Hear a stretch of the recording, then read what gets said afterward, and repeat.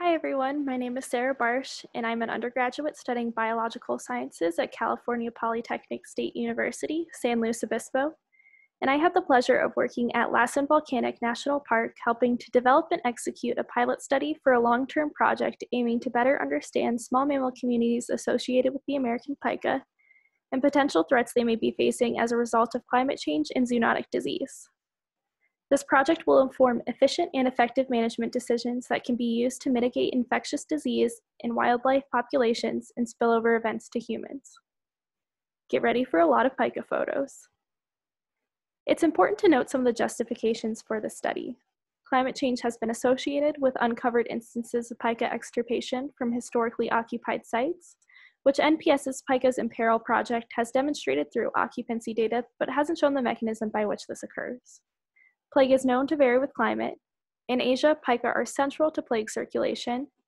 Plague was confirmed as the cause of death in a pika carcass at the nearby Lava Beds National Monument.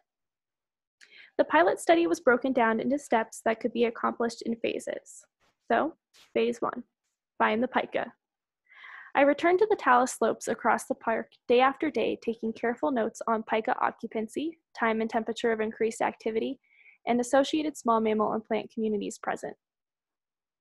It turned out that zigzagging through the talus is time-consuming, especially when you're just one person. So I narrowed my goals to understanding density and distribution in 8 study sites that 1 had confirmed pika occupancy, 2 had confirmed occupancy of other mammals impacted by plague, 3 had at least 2 adjacent pika occupying territories with similar vegetation, elevation, and slope, didn't interfere with pikas in peril survey sites, and were easily accessible because I would be returning a lot. Unfortunately, this meant that all the paired sites were located at roughly the same elevation, which doesn't give us information for the climate change facet for the study. However, with more time and more people, all of the following methods for this project can be applied to additional paired sites at locations with unique elevations where I already was able to confirm pika occupancy. I mapped predictions for each pika territory and moved on to phase 2, remote monitoring of pika at hay piles and latrines. This step was helpful for 2 reasons. We were able to confirm when and where pika consistently returned, and once we mark individuals, we'll be able to use the cameras as a way to monitor them throughout their lifetime and determine survivorship. Next, phase 3 is treatment. This part of the project is especially interesting because it presents a management tool that, if our data demonstrates as being effective, can be used to mitigate plague impact on small mammal communities across Lassen and at other parks. The test pairs were dusted with deltamethrin dust and insecticide power with little toxicity to most mammals by encompassing bait at randomly generated points in the test territories. Similarly, the area around pika hay piles and latrines were dusted since they don't respond to traditional bait.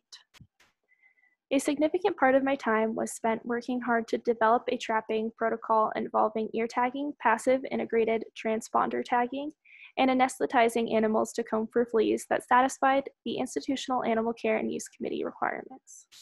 Pika are notoriously difficult to trap and handle, so I reached out to pika expert Chris Ray and consulted plague expert Dean Biggins in hopes that in the next couple of weeks I could start trapping and be just like them. The final phase of this project is to collect and analyze data. This means my supervisor and I get the opportunity to trap pika. While trapping, we will be collecting data on flea load of all animals. Each individual will be ear tagged, but only the pika will get these fun colored ear tags. Given that this is a pilot study, data analysis will be limited to looking for a difference in flea prevalence between test sites that were dusted and control sites that were left alone. With evidence of animals coming in contact with dust from camera photos and with support from previous studies on the efficacy of deltamethrin dust, it is reasonable to expect that we can effectively treat this diverse community in the challenging talus environment. While the collection of data is still pending, this project succeeded at providing valuable information to scientists and managers overseeing me during this process. We are now fully equipped with the necessary materials and knowledge of how to incorporate small efforts to continue data collection during the short field season. Thanks to the support of my supervisors, we are now days away from being able to handle pika and collect data that will improve our understanding of plague circulation within an alpine ecosystem and help us to better conserve this uniquely vulnerable species. Thank you.